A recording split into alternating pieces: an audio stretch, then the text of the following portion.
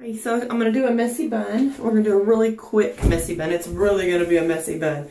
Okay, so I'm going to put my hair up or grab it for a ponytail, and I'll be right back.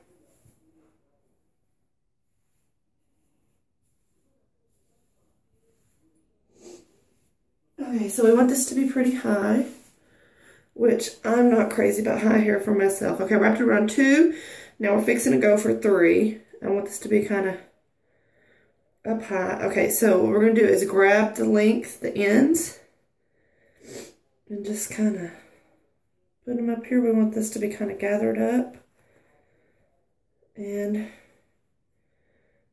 okay, now all you're doing is randomly kind of pulling and tucking.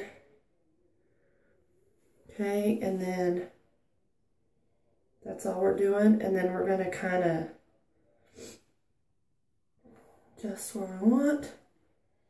And then we're going to loosen a little bit from the top.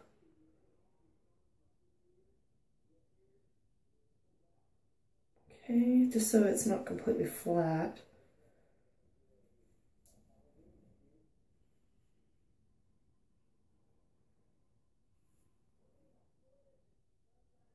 And just pull wherever you want.